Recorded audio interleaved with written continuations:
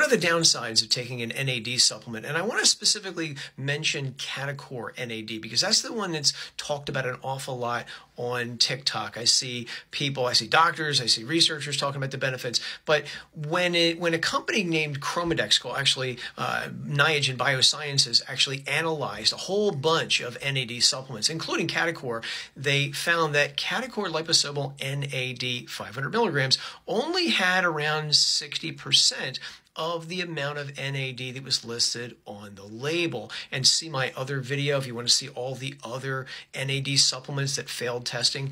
But now we have another independent lab that has tested Catakor supplements. This is actually Consumer Lab, and they looked at the Catakor Core supplement. It contains 250 milligrams of liposomal NAD, and they likewise found that this supplement only had about 64% of the amount of NAD that was listed on the label.